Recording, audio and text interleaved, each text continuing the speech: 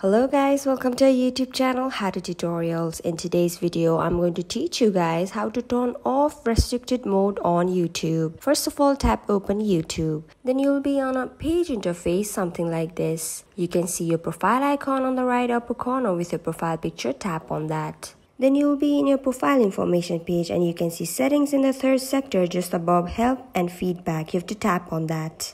After tapping, you'll be on your settings page and you can see generals as a second option just below purchase and memberships. Tap on that. Then on the general information page, you can see restricted mode as your fifth option. If the toggle button besides it is blue, then it is turned on. If it's blue, then you have to toggle off the button. After toggling off the restricted mode button, your YouTube will no longer be on restricted mode and you can see any videos without any problems. So that's it for the video guys. I hope the video was informative. Don't forget to like, share and subscribe. Till then, keep watching.